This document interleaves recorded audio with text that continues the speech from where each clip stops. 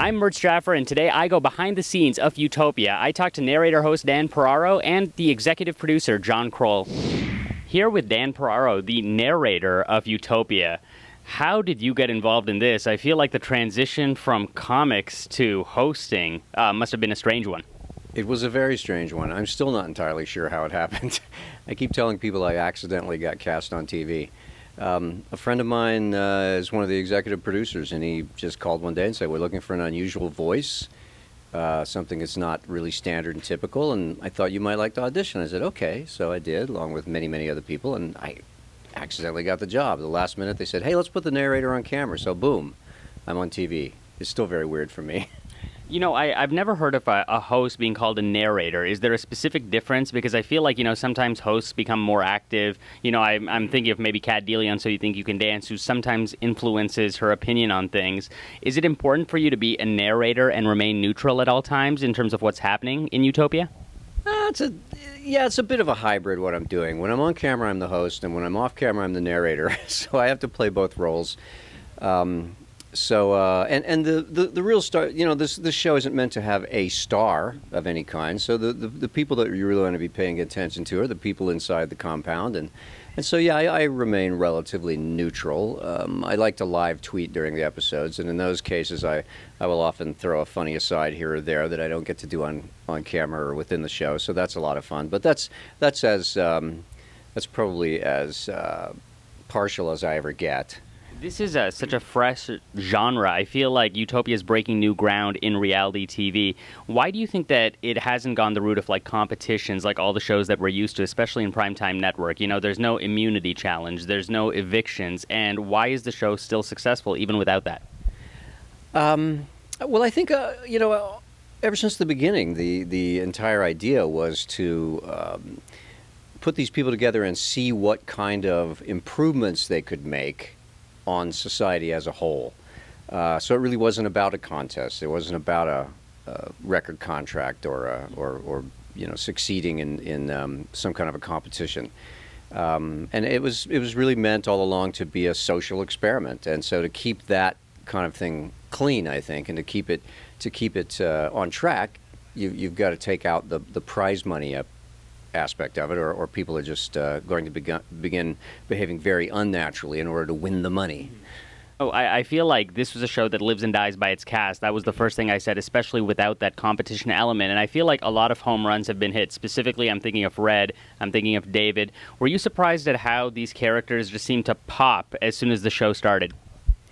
It was interesting, yeah. I was within the first few hours of the gates opening, the place became pretty animated, and I think that's probably a tribute to the casting. Now there are those detractors who will say it was just a lot of fighting, but now after a few weeks, everybody's saying it's getting a lot more interesting because they're looking for ways to cooperate. They're looking for ways to support themselves, looking for ways to feed themselves, and then they're also building these emotional bonds. We have some romantic relationships. We've had some contentions in there that have been solved, and you know, people making up after big arguments. And surprisingly, I found myself being kind of touched in many of these episodes. Like, oh, that's so nice that they finally got Bella that water filter. You know.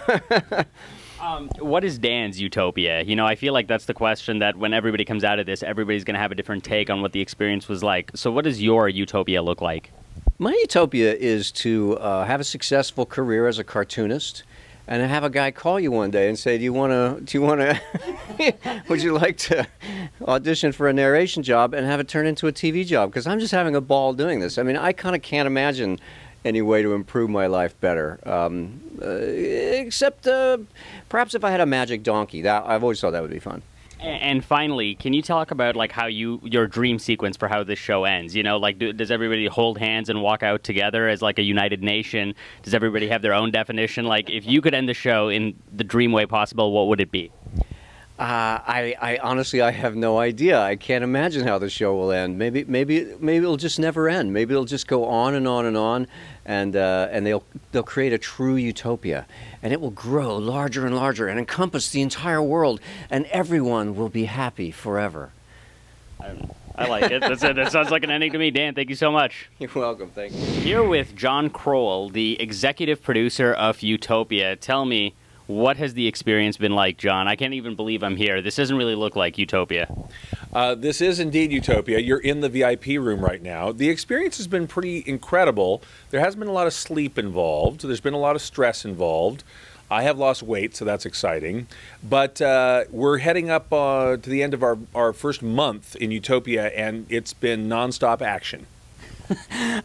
You know, Utopia is a show that I feel like is really finding its footing and setting new ground, specifically in the genre of reality television. Can you talk a little bit about how you're breaking new ground versus just like recycling another competition show with immunity challenges?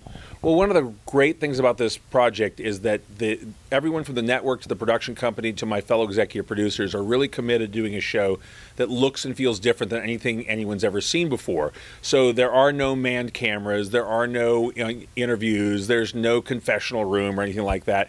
And it's funny because a lot of the social media people have said, we need a confessional to know what they're thinking. And then other people, before I can respond, say, no, that's why this show's different. That's why it's really cool and interesting.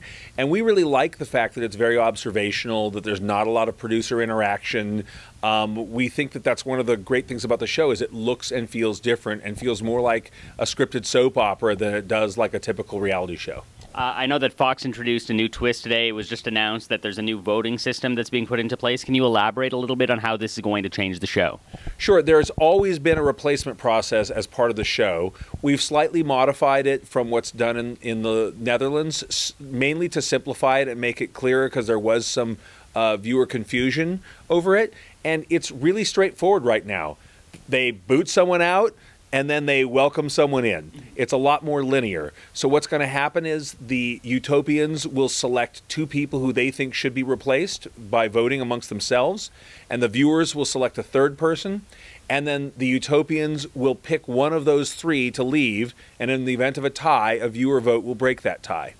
After that's over, two new people will show up, Newtopians we like to call them, and a few days later, the 14 remaining Utopians will vote for one of them to become a permanent member. Once again, the viewers will vote to break the tie in the event of a tie. Can people really be eliminated from Utopia? Well, sure. If you know, there's certainly a lot of talk about it right now. But yeah, one of these 15 pioneers will be leaving Utopia forever. I want to talk a little bit about Dedeker. I love Dedeker. I think Dedeker is probably setting a new standard for what I look for in females on a reality show. Can you talk a little bit about her? What can we expect from her? What do you know that the viewing audience hasn't seen? Just remember, Dedeker is not a one-man woman. So are you good at sharing? Well, this is the whole thing. I feel like then your odds go up, right? It's not like I'm against Brad Pitt. You know, we can all... Actually, no, I don't want to touch that. All right, well, here's what I can tell you. I will give you... You want a scoop, don't Yes, you? I want a scoop, You yes. want some kind of scoop. Well... the scoop I can tell you is this. There was a beekeeper who showed up yesterday, and the entire compound was abuzz because he's a handsome fellow who Nikki took a special liking to. But what I can tell you, what we have learned about the beekeeper that the Utopians don't yet know, is the beekeeper actually is polyamorous.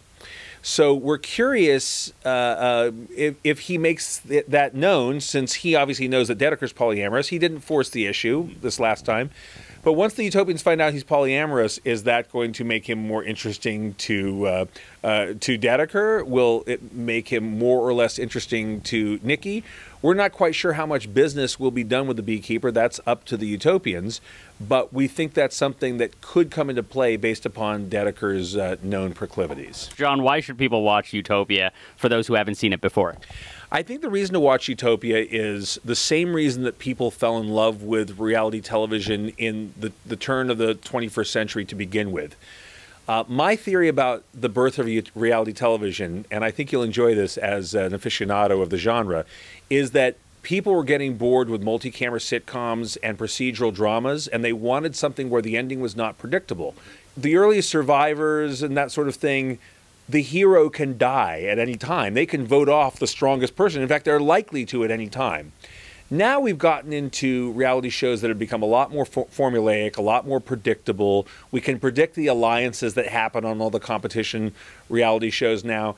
And I think in Utopia, it truly is unpredictable. Red really could walk out at any time. In fact, he seems to just about every episode.